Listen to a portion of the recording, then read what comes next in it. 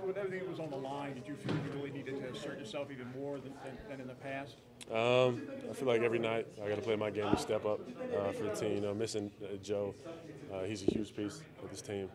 But we have the guys in the locker room to win games like this. You see LeBron, 41 points in the second half. How were you guys able to hold it off at the end there? Just sticking with our defense, making adjustments, and keeping composed. Ben, what statement did this team make tonight? I think it was big, beating a team like that without another star, Joe. I think everyone's coming together as a team, and we're following instructions. And Ben, you guys had the pace. Yeah, it was playing well. Ben, you had the pace early going in the first half. Was that something you were conscious of against the team that? I mean, we're a good team when we push the ball, and I think the third quarter we didn't push it as much. We slowed the ball down, which obviously we gave them a little bit of momentum. But overall, I think us pushing the ball, it's hard to stop that. Brett said a couple weeks ago he wasn't totally sure how all of the young guys would react in a playoff atmosphere. That was a playoff game tonight. How do you think your team reacted tonight? I think we played well. I think everybody did their job, stuck with the game plan, and held it together. And do you get a sense of just like how this is all changing in terms of the end of the season, end of the playoffs? Does it feel differently now than it did maybe a couple of weeks ago?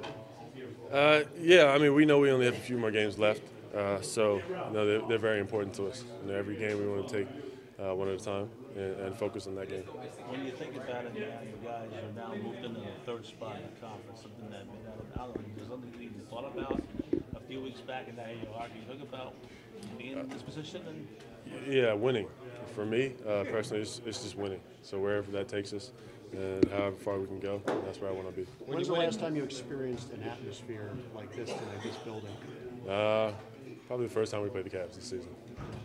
When you win a game like tonight without Joe, do you think about what could be when he returns, where this team could go this season? Yeah, it would be scary. It would be scary. And what's the one mental snapshot you're really going to take home from this game tonight? Just the one moment of the game that really defined it for you. You know what? Probably just looking up and seeing my grandpa on the stairs, and my dad, and my uncle, and my mom. Ben, can you talk about the shot you hit in the lane, mid-range? Shot it, made it. I don't really know what you want me to say about that, but I've been working on my game, so.